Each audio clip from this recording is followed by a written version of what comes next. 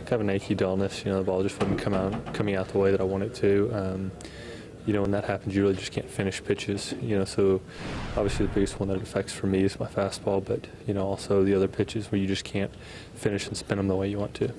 I know they tell you this is part of the process. That's not any easier when you're going through this part of the process, is it? It's definitely not. It's especially when it costs your team a game. Luckily, bullpen did a great job today. Starter just wasn't worth a damn.